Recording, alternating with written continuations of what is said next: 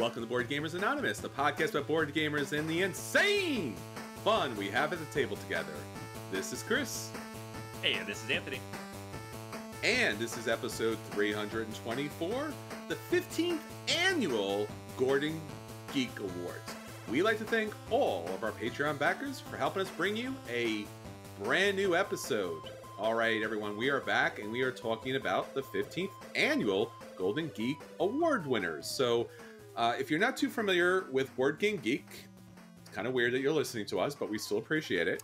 But Board Game Geek is one of those kind of websites that is like main industry board gaming. In fact, and it would be incredibly, insanely, mysterious that you would not know about Board Game Geek. Because every once in a while I meet a gamer and they don't even know, like, oh, you could buy board games online that's not Amazon? And I'm like, yes. So it's perfectly possible you don't know about Board Game Geek, but Board Game Geek is the largest depository online of board games.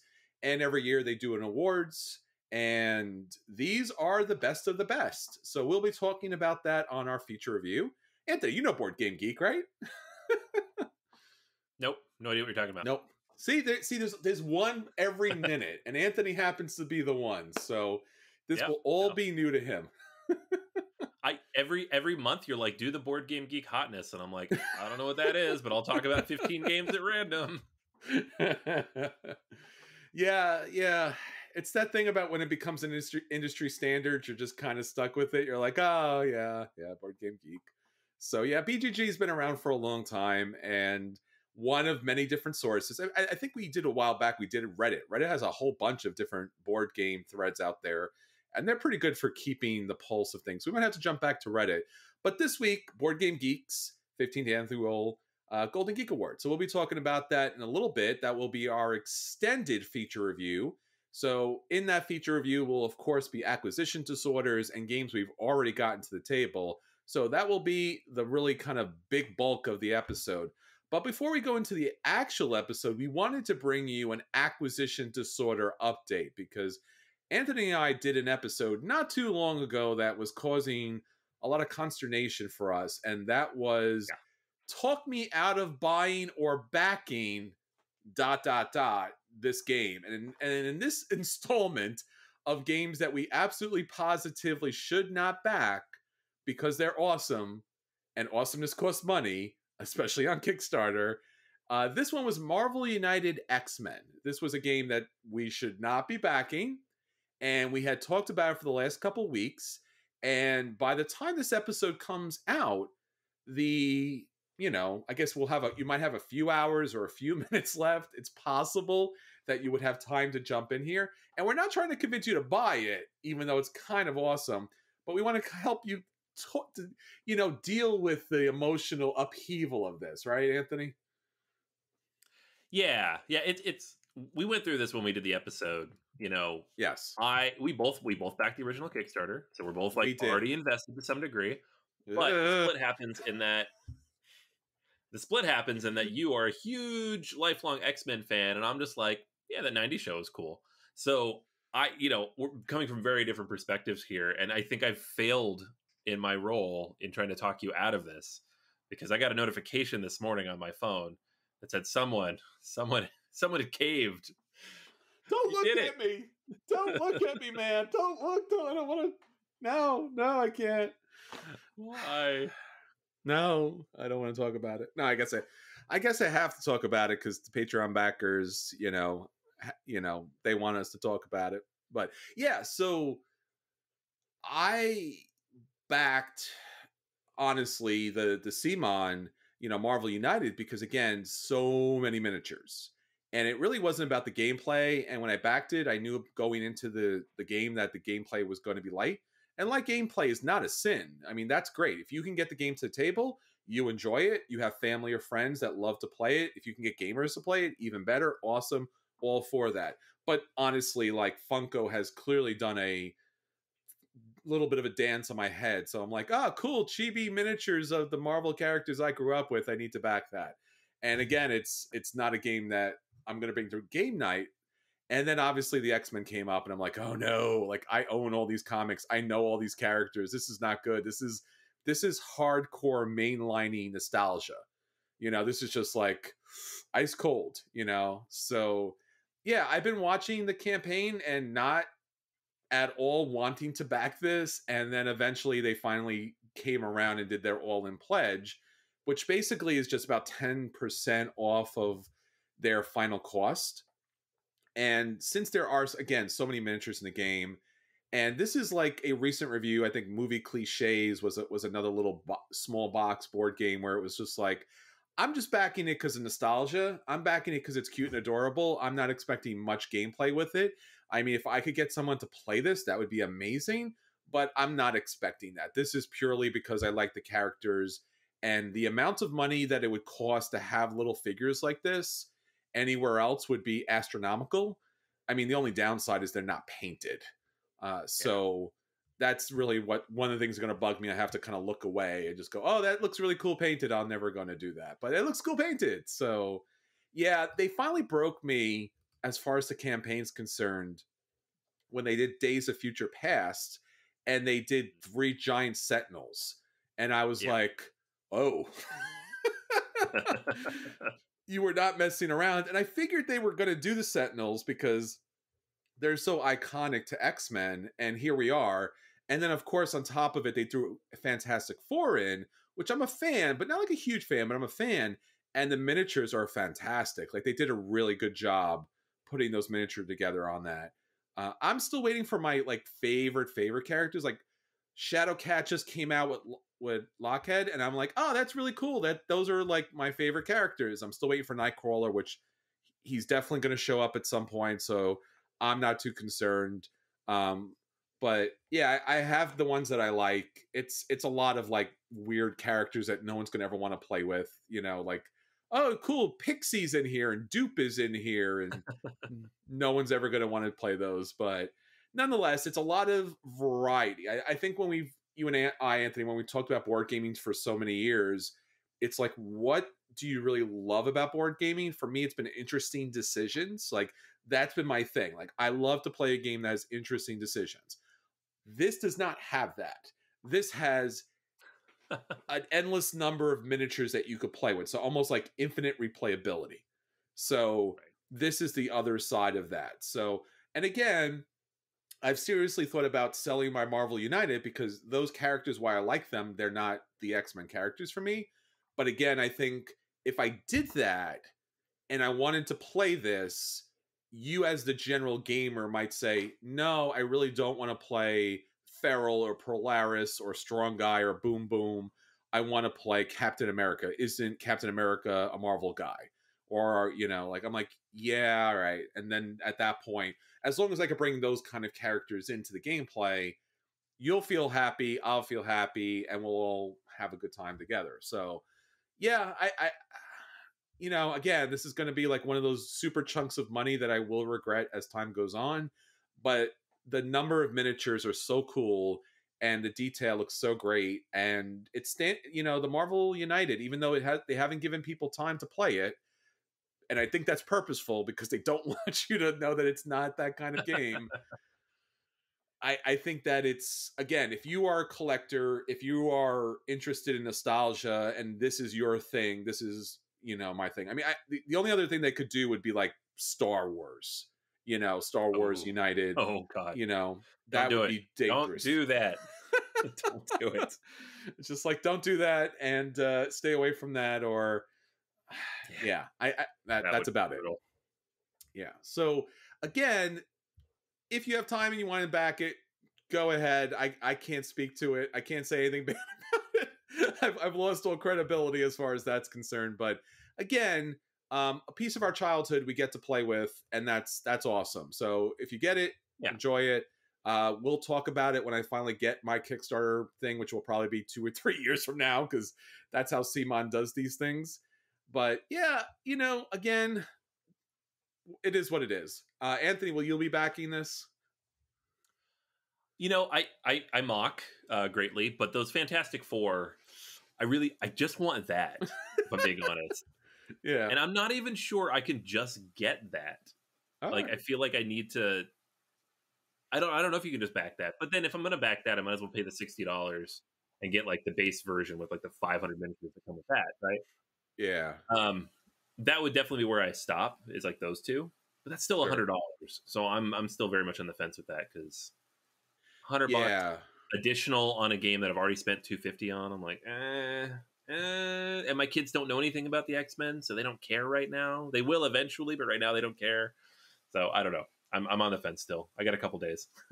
Yeah, the $65 pledge, the mutant pledge, gets you, I think, the vast majority of the stretch goals of miniatures.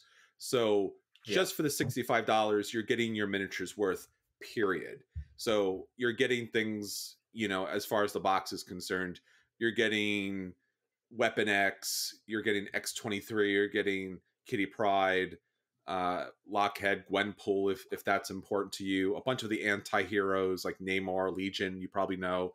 Emma Frost, you might know. And a bunch of really cool villains. So I think that the $65 pledge is great. And then also they threw in the X-Force expansion to that. So again, that's just more content, free content. So Cable's in there. So that might be something that you want, because again, the $65 stretch limit is really cool. The $100 one, you get Apocalypse and his whole little thing. I don't know if that matters much to anyone but me, because I literally have these specific comic books. So you might want to pass on that one. Again, the only reason you may not want to, again, and they know this, is they added Storm with her mohawk. Again, I have the comic with her having the mohawk. You may not care because you're getting Storm in other places, possibly in this set. So again, that's not a thing. You could, like you said, Anthony, you could just jump and either get the base set and Fantastic Four, or just get Fantastic Four. I mean, you do have the Marvel United. So right. I don't know if you, I don't know if you want to do that, but you could just back that, or let me know and I'll get you a copy of the one. Again, like I said, the only one that I think just really puts this set over the line is the giant Sentinels, and they're like 3 times bigger than the actual characters. So everything else is like, cool, you did Deadpool, that's awesome, don't need it, but that's cool. Oh, you did Blue Team, Gold Team, really don't need it. You did First Class, nah. You did Phoenix 5, nah. But yeah, the Sentinels thing was very cool. The Fantastic Four is amazing. You get Doctor Doom. I mean, you got Doctor Doom. He's like one of the best villains of all time. And the miniatures are really cool for that. So yeah, I would recommend the Fantastic Four set, because also that's another set that everyone knows the Fantastic Four. It's not like some random, like, oh, here's Mr. Sinister. Like, who the heck knows about Mr. Sinister except for me? Right. So, but if you do know who Mr. Sinister is and you want to play, let me know and hit me up. But otherwise, Days of Future Past, I think, is worth your time and money. Fantastic Four is worth it. And then the base set is worth it. And that's as far as I could honestly recommend, unless you have the same comic book collection I have. That's really it. Yeah. So, but yeah, that's our wrap up from our episode 322. Listen back to that one, because we're going to do a lot more of these talk me out of buying and backing whatever that particular game is. I think it's a really fun feature. We've gotten a lot of really good, feedback on it. So please hit us up. Let us know what upcoming campaign you would like to be talked out of, because it's just so awesome. So yeah, that's our little update as far as that's concerned. But Anthony, that's not all. Obviously, that's what's going on with BGA. But let's talk about what's going on with our listeners and our viewers. What's our question of the week? All right. Yeah. So this is kind of a follow-up to the question, one of the questions we did last week. And I tend to shy away from these questions of like, what's a really hot game that you hate?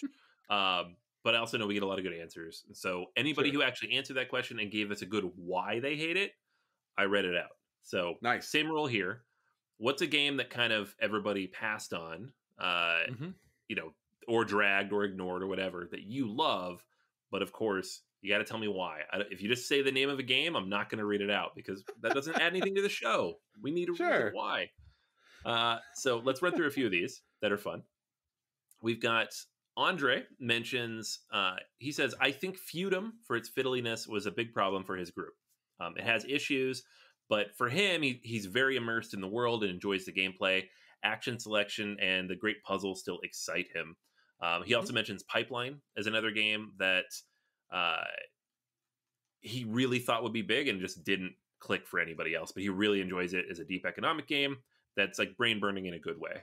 Um, I still have not played my copy of Feudum 3 years later, Oh, but Pipeline, I can get behind that one. I did not play that forever, but when we finally got to the table, really enjoyed it quite a bit. I love Feudum. I'm probably the biggest. There's like Marvel X-Men, and then there's Feudum. I love Feudum. I that's again that's another one of those games that you got to be in the zone for that game, and I advocate for that game all the time. But it is one of those games that you really do need a strong advocate because it's trippy, man. It's a trippy game, and there's a lot to it. So I completely understand why people are like a little sheepish on it. Yeah, yeah. No, it makes sense. It's a Mhm. big barrier to entry.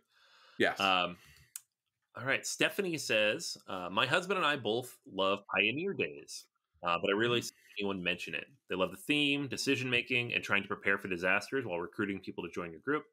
Um, I played Pioneer Days. I did enjoy it quite a bit, but it just also didn't click for my groups that I could bring it to. Mhm. It's like that whole tableau system. It was really, really fun.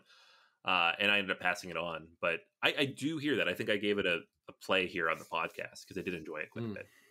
Um, she also mentions Rajas of the Ganges as her favorite board game, and knows there's people who love it, but it just didn't get as much buzz as it should. So uh, I think that one might be a little more buzzy in certain circles than others. It's not like a big crossover Euro hit, but a lot of people I know really love that game. Gotcha. Uh, Yeah, I agree. Go ahead, please.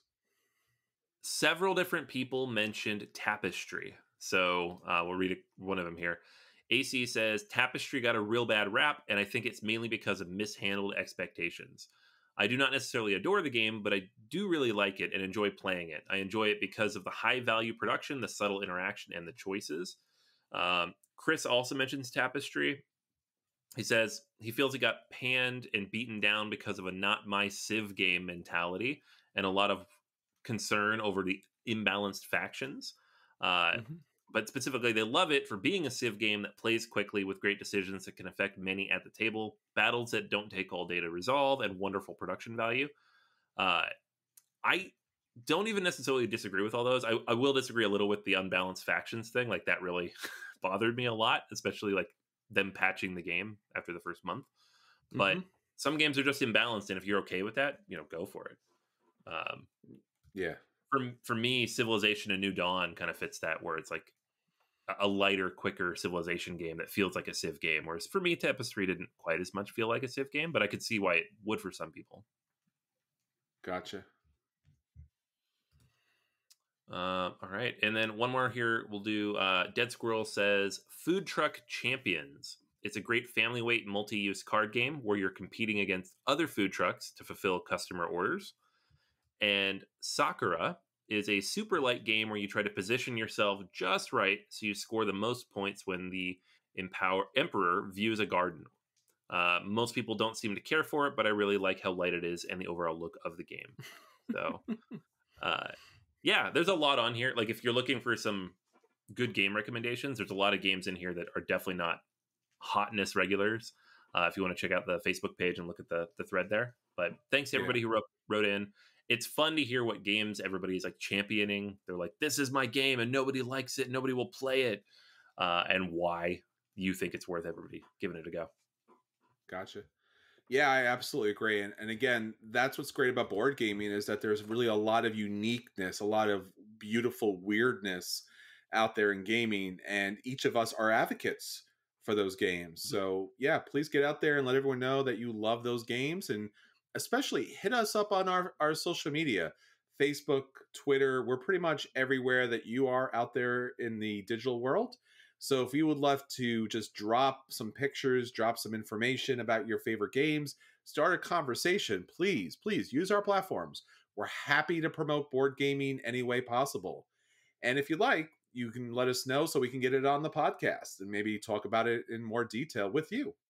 So again, thank you all for popping in, dropping in, and hopefully we'll get more of that out there.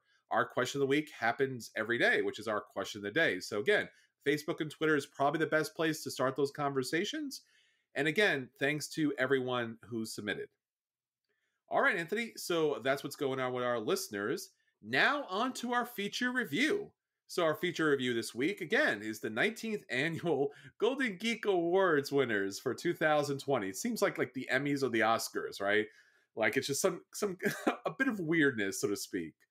But nonetheless, we are talking about these great games that happened in 2020. Obviously, a more challenging year to get games to the table. And Right. since you do such a great job with our hotness, if you wouldn't mind, Anthony, if you could take us through the award winners and Okay. obviously no less worthy their runner-ups. Absolutely. Yes. So if you're not all familiar with the Golden Geek Award process, I'm not. every year they send out a blast to everybody about a month before the awards are announced, maybe a little before. I don't remember exactly when, but they say we need nominations. So you can go through and nominate whatever for any of these categories, right? They'll have all the different categories. I think there's about 10, 12 of them, something like that. We'll go through all of them. Sure.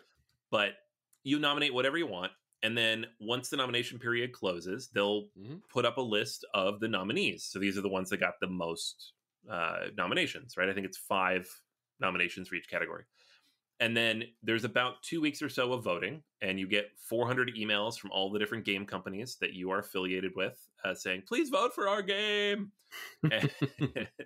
And then one day, Scott Alden, he just posts something up on the Board Game Geek homepage. Not a lot of fanfare, not a big award show or anything. And they're like, ta-da, these are the best. And despite all that, and despite it being on a forum, and despite it being like this kind of ramshackle process, it is considered one of the premier game awards online, right? Obviously, the big game awards are like the Spiel des Jahres and all those, but this is a big one, you know, and it to some degree it's a popularity contest because it's voted on by the users of Board Game Geek. So you do often get games that reflect the hotness of the moment and of the year. We'll get into a few of those, but it's also a good snapshot. So if you look back at any year's Golden Geek winners, you get a nice little snapshot of what people were playing, what they were really jazzed about. And it's funny because some of those years you look at it and you're like, really? That's what everybody was really hyped about in 2013 or whatever? So yeah, we're gonna run through all these. There is a winner and 2 runners up for every category. And we'll talk through them and what we know of them. We obviously have not played all of these games because these are 2020 releases, and sure, you all know our situation for 2020. We're all in it together. Yes, but it'll be fun. So 2-player games. So the best 2-player game. So there are 2 runners up here. The first of them, Unmatched Cobble and Fog. And so the Unmatched series, this is not a standalone game. I mean, it is a standalone game, but it's not the first in the series of standalone games. It is a series of different games released by Mondo Games in collaboration with Restoration Games. And I believe it's like re-implementing an old Star Wars game. I can't remember exactly which one it is, but it's effectively like a one-on-one dueling type of game, right? And so each of these sets comes with different combinations of characters. Some of them are like super off the wall, and this one is Cobble and Fog. So it comes with 4 heroes. You've got Sherlock Holmes, the Invisible Man, Jekyll and Hyde, and Dracula. So just some random oddball stuff from the late 19th century. And I've heard a lot of good things about it. There's I think 5, 6, 7 of these different sets, but this is one that a lot of people are talking about. Yep. Other runner-up was Imperial Struggle. This is the long awaited sequel to Twilight Struggle, taking place in the age of Imperial expansion. So this one shipped like last summer at the worst possible time. So I still haven't played it. I don't know if like I've heard good things. It is the sequel to Twilight Struggle, the one-time number 1 game of all time on Board Game Geek. But those who have played it have spoken highly. And then the winner of this category was Undaunted North Africa. This is a sequel of sorts to Undaunted Normandy, which came out the year before. And it is a like scenario driven deck building game kind of, where you basically face off one on one in this war game where you're building your deck and putting out various units. Um, I have not spent a ton of time with this because it kind of became popular in our group at a time right before COVID hit, but Sure. heard very, very, very good things about it in terms of, as a 2-player game. And so the North Africa version seems to be up there as well for everybody. Yeah, unfortunately, I haven't played any of these 2-player games. No. Imperial Struggle was something I was interested in because Twilight Struggle was something that just had stood the test of time. But it was like, oh, maybe this would be better to get because people have not played this version yet. And obviously, COVID. Unmatched, I've heard a lot about because there's so many, I guess, quasi expansions or standalone games with different oddball characters. It's a little kind of it borders on just being a little too abstract as far as like wacky characters slapping each other around, and I have a number of those games, so Right. I've kind of been a little bit back on it, but maybe it's something eventually I will just want to jump in on. And Undaunted, that's just not my game group's like wheelhouse for whatever reason. Right. It's just not the war game kind of thing. Yeah. I have people I could play any of these with. It just haven't. So I would Sure. say maybe at some point I will. I'll talk about them. But at the moment, I've not played any of these either. Gotcha. Moving on to a category where I know we've both played at least 2 of these, Yes. artwork presentation. So the first runner up here is Calico. This is a game that kind of blew up on Twitter more than anything. Hmm. Not too long ago, with artwork by Beth Sobel about cats, and people love their cat games. So it Hmm. does have beautiful artwork. Single artist on the game too, which is always fun because you could see their artwork throughout the game. Uh, and so yeah, it's got a nice little simple family abstract type of game about cats. Gotcha. Uh, Second runner up there is Lost Ruins of Arnak. This is one of my favorite games from last year, and at first glance, you look at that cover and you're like, oh yeah, they're finding temples and stuff. But like the artwork on the individual cards and the tiles and everything in the game, it's all very, very well done. Sure. The overall presentation here is fantastic. It does have, I think, 5 artists or maybe 6 credited on the game. So it's a big group of people who worked on this. And so you can see the different styles, but they're all very solid. Sure. And then the winner, which I'm very happy about because this is what I would have voted for, On Mars from our buddy Ian O'Toole. Honestly, every year, and there is a new Lacerda game almost every year at this point, they should just win. You got Ian O'Toole doing the artwork, just give it to them. Every year. Yeah. Why are we even voting? I mean, Lost Ruins of Arnak was not bad. I mean, it really did No. give you that kind of Tomb Raider, Indiana Jones kind of feel. And it's just a nice, generally good graphic design and overall artwork for that. Calico, too, with the cats. And again, I think the artwork for Calico has sold more copies of Calico than the actual Right. gameplay, which is very just abstract. It's not bad. It's just very abstract. So I think the warmness of the cat on the, it's just, I think it just does a lot more because I've heard just like random people in the public who are not hardcore board gamers asking about Calico because it's been out of print for so long. So I think people do connect with that artwork very strongly. But yeah, On Mars again is Calico should have won, but On Mars is a higher level of complexity, depicting the idea of the travel to Mars and back, like the sparseness of Mars and the challenge of all that. And too does a fantastic job, overall on that. So yeah, that makes all the sense in the world for sure. Yeah, I agree. And I think, it's a very board game geek kind of a game where like there's a lot of people on here like Lacerda games, and I'm one of them. Sure. So that's what I voted for. So Yeah, I mean you can't go wrong, but I do think On Mars, like I said, it was a higher level of challenge with that. But both other games are great too. I mean the artwork, I right. think, and again, even going back again just one more time to Lost Ruins of Arnak, that could have been as cheesy as all get out, and it looks great. Yeah. Yeah, So I really absolutely. appreciate that. I was like, oh no, this is a really good piece. I would happily put that board game box anywhere. It's really got that sense of adventure to it. So yep. Cool. Yeah, Love I it. love it. Yeah, absolutely. All right, next up, card game. First runner up, Oceans. So Okay. this is not a game I've played. I know Mhm. it is in the series of evolution Yes. Mhm. based games. It's not like it's a standalone in that series. So it uses some of the same mechanics and it focuses on sea creatures. So Yep. I Another have not played Kickstarter. it. I've played Evolution, but I've heard Mhm. good things about this as well. If you like Evolution. Yes. Uh, Next runner up is Fort. This was for both of us one of our favorite games of the year. Fantastic card game, great re-implementation of a relatively difficult to get to the table game because of the theme before.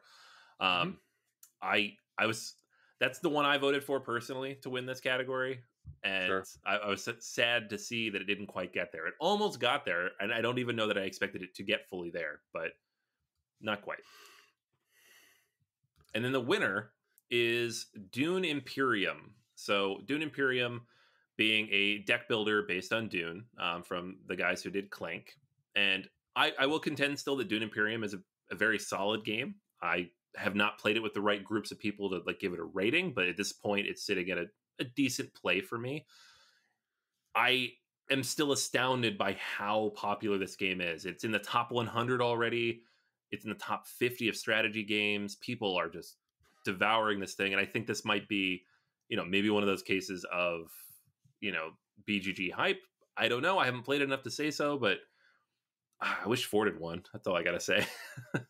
So there's two things I want to say about this. I'll go, Paul Dean, um, who, was the designer behind Clank, came out with this. So there's a lot of Clank in here. So I think he's done a great job of implementing a game mechanic that will be used again and again. Now, deck building with a board game is not new, and I won't go into my own thoughts and feelings. I love Dune. Like I watched that when it came out in the movie theater. I have serious childhood trauma about watching Dune as a kid and going, I'm way too young for all this weirdness and violence and stuff. But no, Dune is something I know the books. I will promote all day long for this. And the Clank games I like, but they're just like they're okay. But I think for just like the average audience, there's obviously a lot of love for Dune. Even when Dune came back out, the original board game, since it wasn't updated by Gale Force 9, people were still like, oh, this is still great. Like this was great back in the day, but they should have really upped it. So when this game came out, I think the Dune fans were so thrilled. And I think the Clank fans were happy because this was a serious version of their mechanic. That being said, yes, I am going to be that guy and say this is not a card game. Like, I'm sorry. Yeah. It's No. not a card game. Like, I'm not downing the game, but this is not a card game. There's too much board interaction. There's worker placement is one of the main mechanics here. Yes, there's deck building, but there's worker placement here. Come Yeah. on. Well, the No, thing no, is, no. if this is a card game, Lost Ruins of Arnak is a card game because it's the same mechanic, and that's a Yes. better game. So give the award to that Yes. game then. Yeah, I don't know. I'm sorry. Like, I know this is an age old, debate. What's a card game? What's a board game? Because why not? But nope.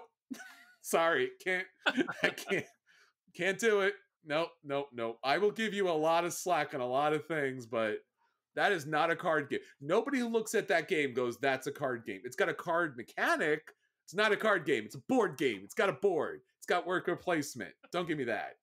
Like Fort has a Oh little man. board that just holds the cards. It just holds the cards. There's no playability on the board. You're just putting the stuff on the little tiny boards. Like this has an actual board that have interactions and like area control. Like no, no, no, no, not a board game. That's it. I've spoken. Let's move on. You heard it here first, everybody. Chris is not a fan of card games pretending to be board games, pretending to be card games. I'm watching you. Next up, yeah. Next up, cooperative game. So runner up on here, first runner up, Forgotten Waters. This is a game that came out like right at the beginning of the pandemic, and seems like it probably got a lot of fans out there. But it's 3 to 7 players, and it came out like last June. So I don't know how Yeah. anybody got this to the table. and yet enough people must have because it's very popular. It's a Crossroads game. It's a new Crossroads game from Plaid Hat, so that alone makes it. I would love to check it out, but I have not played it myself. Sure. Runner-up number 2, Pandemic Legacy Season 0. So this is the third in the Pandemic Legacy trilogy. This one's not even really about viruses by all accounts, but regardless, I'm not playing a game Pandemic Legacy in the middle of a pandemic, so also have not played this. And then the winner of the Cooperative Game of the Year is, of course, something with Gloom and Haven in the title, Jaws of the Lion, which is just a boiled down version of Gloomhaven. And yeah, we'll get to that. I don't I'm not sure what I think of Gloomhaven, Jaws of the Lion winning all these awards. We've had this conversation in the Dice Tower Awards group because we both vote on that. And it's up for a lot of awards there too. And I'm just like, it's not the same game, but it's kind of the same game. Like, what are we doing? We already gave all these awards to that game. Let's give it to different games. Let's show people different games. Yeah, I'll agree with that too. Because again, I mean, Gloomhaven deserves its due, but with the Dice Tower Awards and several other kind of awards committees and things like that, like when other games have done this, like Brass, that's been 2 versions of the same thing, or there's been plenty of games that had, the small version or the light version or the kids version, and everyone's like, oh, those are cool, but that's not, that's the same game. This is the same game. Yeah. It's a smaller version of it, and that's awesome. And I love it, but no. I'm sorry. Like, no, you can't. No. Like, yeah. If Founders of Gloomhaven is not being the albatross around Gloomhaven's neck, then Gloomhaven Jaws of the Lion can't just, surf on Gloomhaven's tails. I mean, come on. No, come on. Sorry. Yeah. Yep. That's not the last time we're going to be talking about that game either. So we got more time to go on about Gloomhaven. Oh, it's going to get worse. Yeah, no, there's a much worse one coming up. Oh, I know. Yeah, you've seen the list. All right, so let's jump into the next one. Expansion of the year. Runners up. Either one of these would have been the expansion of the year for me. I don't have a problem with the winner, but the 2 runners up are amazing. Yes. Spirit Island Jagged Earth, which adds so much content to Spirit Island. So much, like a full extra box of content. Yes. And I've been playing a fair bit of that lately, actually. The game group that I finally gotten back out with, now that we're all vaccinated, we've been playing Jagged Earth and all the new spirits and the new mechanics on the board. It's amazing. It's so good. And then Root, the Underworld expansion, which came out last January, so very early in the year. And I did get a chance to play it a bunch, where you've got the Corvid Conspiracy and the Duchy, 2 amazing new factions, and a new board, the Underground board, on top of everything else. Just any Root content is winning content for me, but very, very good content there. And then the winner, Wingspan Oceania expansion. The expansions for Wingspan are very good. So I'm not saying that that's not some of these were like, why did that win? This is not one of those situations. And it makes sense because we're talking about a popular vote here and more people own Wingspan and are enjoying it. Yep. But for me personally, I voted for Root. But just so you all know what I think. Yeah, and I voted for, I mean, obviously it's not too shocking as far as this is concerned, but Jagged Earth, like you said, it added a lot more to the game. The only reason, again, it deserves it on its own, Wingspan Oceania expansion, but since they were raising money for the massive fires, maybe that kind of pushes it over because, as a game, it's not bad. Obviously there are certainly things that are added to the game, and again, not revolutionary, but yeah, I think as you mentioned, Wingspan has been such a phenomenon that just like Gloomhaven, it's not surprising that it would just the wave would just continue to carry it. But yeah, if you own any of these 3 games, get the expansions. You're not going to be disappointed. Yeah, that is the one thing I'll say is the nominations for that category, spot on. So good job to everybody who did nominations there. These 3 are perfect. Yeah, all great. All right. Next up, we've got Innovative Game of the Year. So runner-up number 1, Beyond the Sun. I reviewed this back in December, gave it a buy. It's amazing. Uh, I don't. I guess the innovation here is that the whole game is the tech tree, which Hmm. everybody loves their tech trees in a 4X game. In this game, it's just the one. There's two X's. You are exploring a little, Sure. but mostly you're just building out your technologies, which is the most fun part of the game. It's on Hmm. Board Game Arena too, so if you want to check it out, that's the place to do it. I think it's in beta right now. Yeah. Um, Other runner-up, The Search for Planet X. This is a deduction game. I have not had a chance to play it myself, but it's designed by Matthew O'Malley and Ben Rossett, um, who did Between Two Cities, which is one of my favorite games for Sure. larger groups of people. So um, that's a game worth checking out, I guess, if you're a big fan of deduction games. And then Micro Macro Crime City, which is a game you actually sent me saying you're like, you might be interested in this, and then I just never got around to checking it out. So I know it's like a murder mystery type of deduction game, but in a very unique type of way in terms of like the maps and like all these big, massive, like isometric black and white drawings, right? Yeah, it's Where Was Waldo with murder. Nice. It's just like, if like, oh, if you got bored of Where's Waldo, or you got really annoyed about trying to find him and you just up and murdered him, that would be this game. I mean, Oh. it deserves to be here. It deserves the award for sure. Again, it's one of those games that's almost like a one and done kind of situation, because once you do Mm. spot where those places are, you really can't go back and not know exactly where those kind of things, those mysteries lie. But again, yeah, pretty cool. Again, it's always like these are the games that I always kick myself and go, of course that could have been a board game. Why didn't I do that? Right. Like, where's Waldo? Like, why? Yeah. Yep. Bingo. I can make that into a board game. Ah, they already did that. Yeah, I get it. So Yep. All right. So light game of the year. So we've got light, medium, and heavy coming up here. So first up, yes. light. Runners up, we got Santa Monica. This is a like artistically just a very clean, fun, light presentation. It's kind of a very light city building type of game with the cards that you lay out, trying to build Mm-hmm. the tableau for the pier, the Santa Monica Pier. We have Project L, which is a game that I need to try because it is like, by all accounts, the ultimate polyomino game, like Yes. where you're physically building all these things. I need to check it out. This was on Kickstarter, and I think they re-released it sometime last year. And then the winner, Micro Macro Crime City, which we just talked about. So there you go.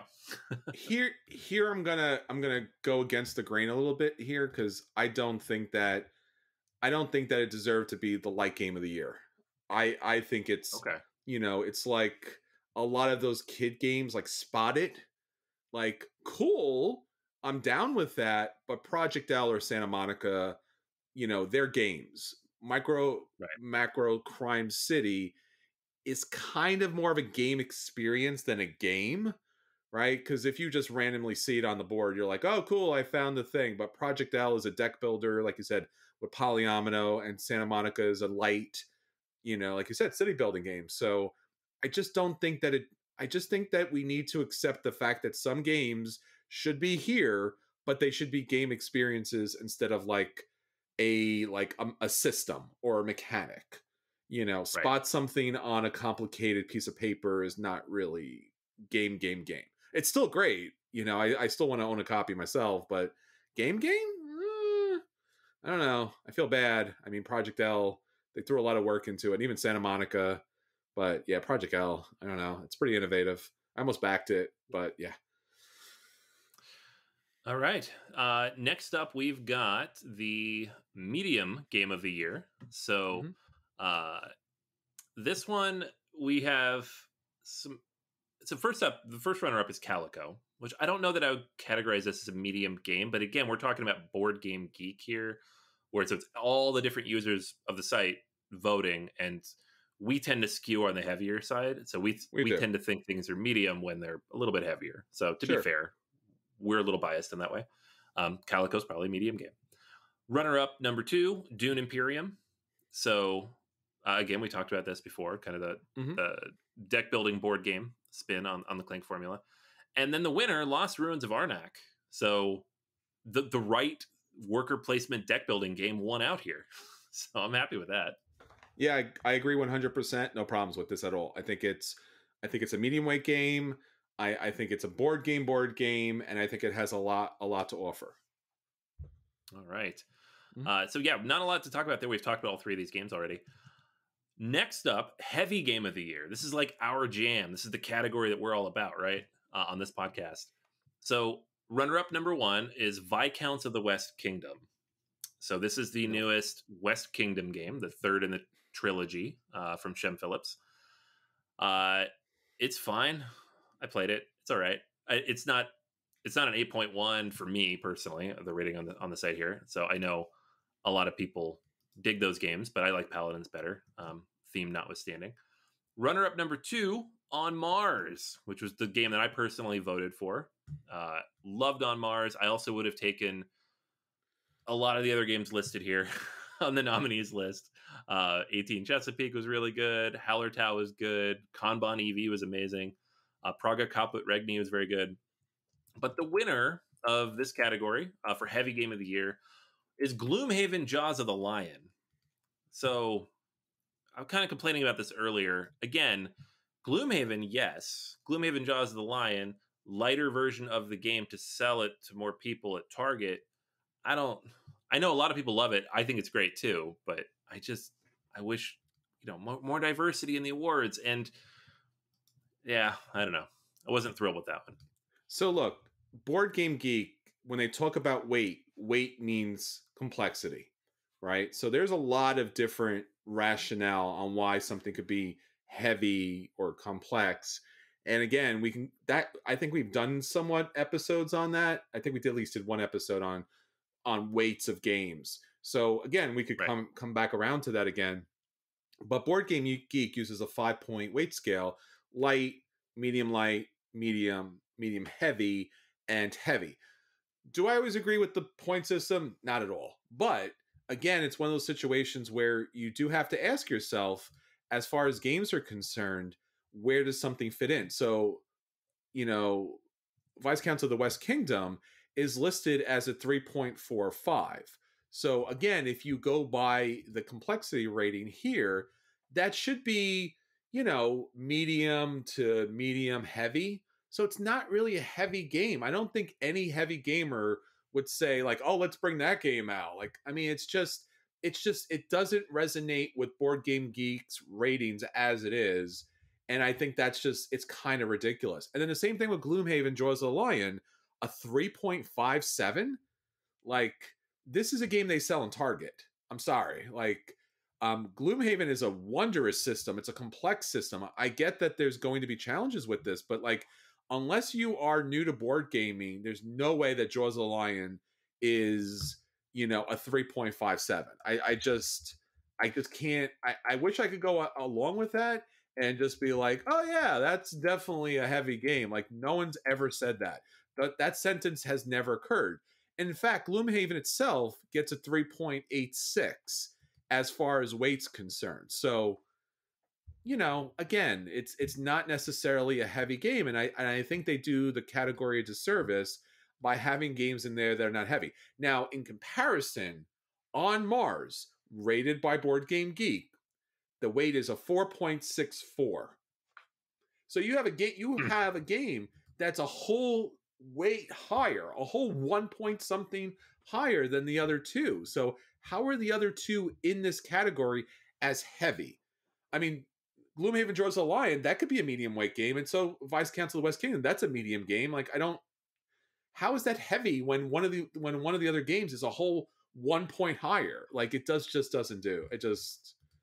I can't. I mean, I can't rationalize it. I'm sorry. Like, it's 1 point something Yeah. heavier, man. Like, it's a legitimate. On Mars is a legitimately heavy game. It's not an. Don't tell me. Yeah. You put On Mars on the table and you put Viscounts or you put Gloomhaven, Jaws of the Lion, and you bring in the general public in, they're going to play Gloomhaven without a problem. It's they'll get into it. And same thing with Viscounts. Like, that's a somewhat gateway to a little bit heavier game. But On Mars, even the heaviest gamers are going to like scratch their head, trying to play that game. It's a Lacerda. I mean, it's legitimate Lacerda. I don't know. Yeah. Yeah, it's I not just just Lacerda. It's like Lacerda's heaviest game. So it it's is. like the most Lacerda of Lacerdas. But what really bothers me is that even Board Game Geek rates it so much heavier and the other two don't. And that just, again, that's just what throws me a little bit, because even if you look at the other games there, it just, I don't know. I just, it's just weird. Like, why not throw in Beyond the Sun? Beyond the Sun is a relatively heavy game. I mean, that's something that would fit, I mean, and even that's somewhat light as far as just being a one trick pony, but all right, Yeah. you Yeah. know, Beyond the Sun was in the medium weight category too. Like, I don't know. Yeah, it is a weird one. I think it's like this kind of voting. Anytime the fans vote, it's a popularity contest. Obviously, sure, Gloomhaven sure. draws the line. A lot more people played. On Yeah. Mars, not as many people played because it is so heavy, right? So Yeah, and that's not a bad thing. I just, if you're going to make a category for it, then put the games in there that fit that weight class. Like, it should be a 4.0 to a 5. That's all I'm saying. Like, if you want to put an extra category, like, why not do your rating scale? Do 1, 2, 3, 4, 5. Have 5 categories, right? Because it's your weight. right, It's your thing. Do it. Do, instead of doing 3, do 5. That's all I'm saying. right. Like, Yeah, yeah. yeah. I feel bad. No, I All feel right. bad because it's not it's not fair to Lacerda. I don't Sure. know. Yeah. I mean, it's. Yeah, I agree. I fully agree. It's at least Calico it wasn't in that one. Ah, All right, print and play games.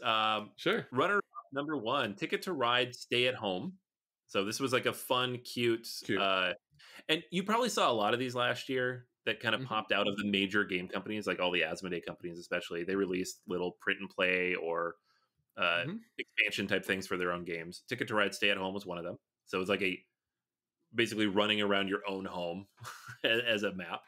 Um, Rolling Realms was one that Jamie Stegmeyer put together early on, like last Hmm. May.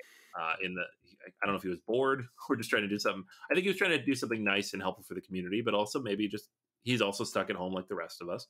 Sure. So that was a roll and write game that basically used all of the games from Stonemaier Games as mechanics, which was kind of fun. And then the winner in this was Seven Wonders Duel Solo, the official solo mode for this. And there had been other solo versions of Seven Wonders Duel, but this was like the official one from Antoine Bauza and Bruno Cathala. It's very good. The original one was kind of a weird bot. This one has like special cards you print out and different mechanics. Uh, very, very solid. And I had a lot of fun with this one. I do wish that we would have seen more like of the runners up and the winners here, maybe some more of like the indie stuff. Like these are all Hmm. three from major companies. We get other games that are nominated like Black Box or Bomber Boys or Roll and Cook, Rollway Station. So some of these are really interesting, but they don't have like the name recognition, so they're not going to jump up quite as high. But definitely check out that list if you're looking for good Hmm. print and play stuff. A lot of good games there. Yeah, and the Seven Wonders Duel solo mode, someone made actually a kind of quick and easy, but I mean not easy because I would not know how to do it. Made a web app Right. version of that. So if you don't want to print it out, you can play it straight up. And again, this is it's a wonderful gift to the industry that these designers made these things. So it's well appreciated, and I love Seven Wonders Duel, so this is kind of a given. But bravo to everyone there. I mean, really great job. I mean, they all. I think this is like one of the categories that almost every. I mean, literally everyone always just needs to win. There needs to be no runner ups. Like everyone just needs to win because you are giving out free content to play, especially during a pandemic. Like everyone needs to be a winner here. So, you know, bravo to everybody there. Really appreciate it. Yeah, absolutely. All right, so winner for solo game of the year, Hmm. runner-up number one, Lost Ruins of Arnak. This Sure. is an amazing solo game. I've played it maybe a dozen times solo and Sure. once two player, and now a couple of times on Board Game Arena with 3 or 4 players. Uh, just a really solid solo, plays very smoothly. Don't have to change a lot of the rules. Love it. Runner-up number two is Gloomhaven Jaws of the Lion. It's back. Um, this one makes sense for me. I don't have a problem with this so much, but because Nope. Gloomhaven for me is a solo game in my head. I know a lot of people play with groups, but I've always played it solo, and this is a great way to do it. Uh, And then the winner of the solo game of the year is a big, meaty, expansive, only solo game, and I feel like it kind of had to win Under Falling Skies, uh, which I have kind of touched at the edges of, but I know you've played it more than me because you actually reviewed it. So, I did. and you liked it quite a bit, which is surprising to me.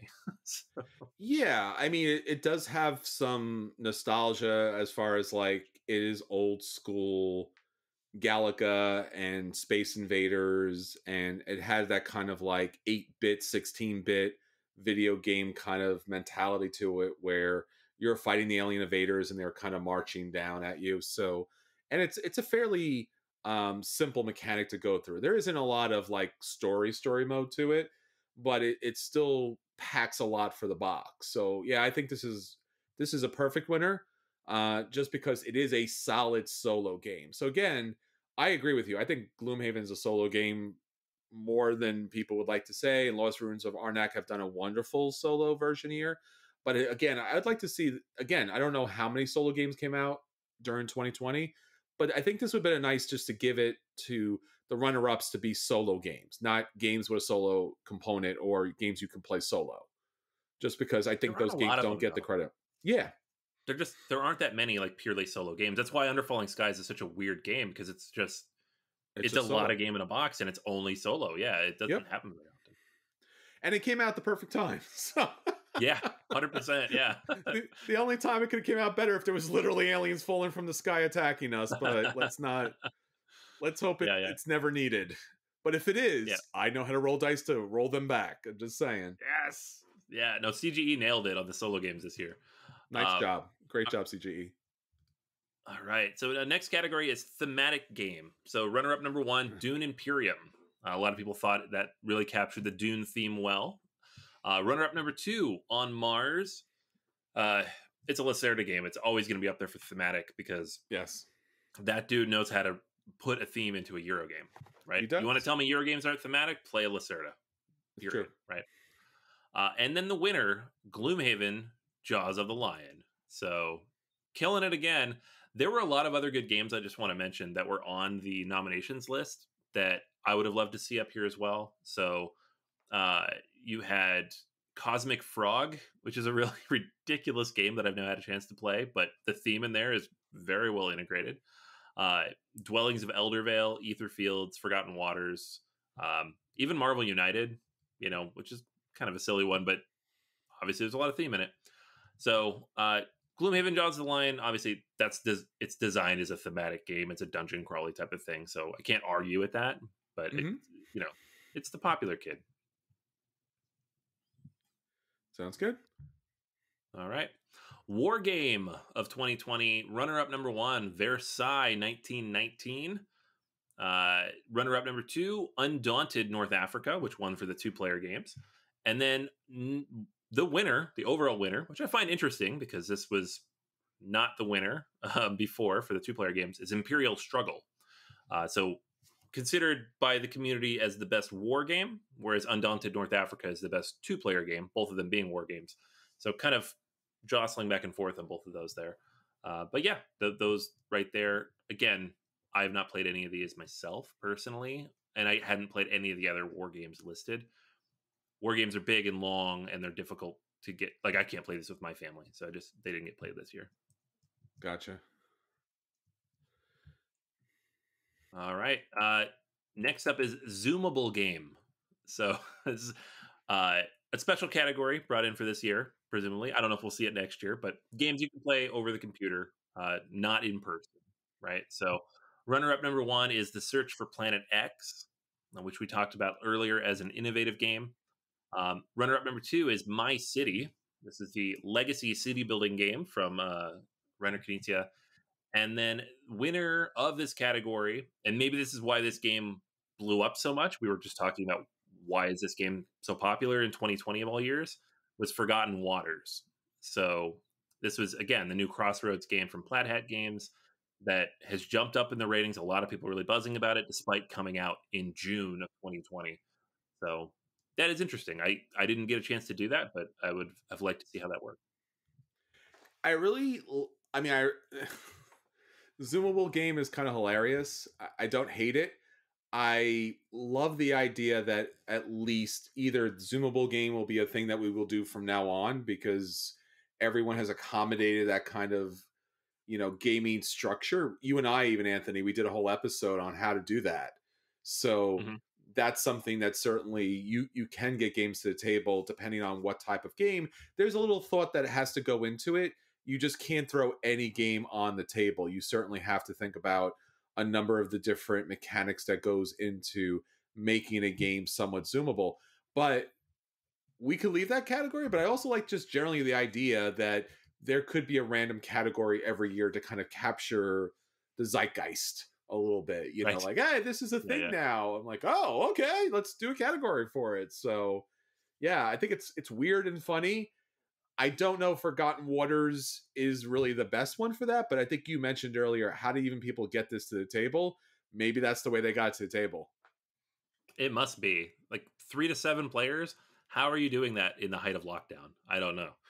Sure. Um, all right, so 2 more categories left. Second to last here, best podcast. So we've got runners up. Obviously, we're the best podcast, but according to Board Game Geek Awards, we've got runners up of Board Game Barrage and This Game is Broken. Both amazing podcasts. If you haven't had a They chance to are. listen to those, and then the winner, which I've heard a lot of buzz about and have Hmm. listened to a little bit myself from clips people have sent me, is So Very Wrong About Games.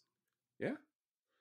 Yeah, I mean, 3 great podcasts. So Very Wrong About Games. I listen to them as well, and they do a lot of heavy games like we do. So we're so glad. And to our colleagues, to our friends out there putting out podcasts, especially in a time when podcasts are very hard to get to your podcast player, and especially during a time where podcasts are terribly, horribly overshadowed by YouTube and Twitch and literally every other medium these days. So to do a podcast is not an easy thing because you are speaking out to the void. There's no running chat and there's no like numbers as far as who's watching, who's contributing, who's commenting and stuff like that. So 3 great podcasts, and again, thanks to our colleagues and congratulations to all of them.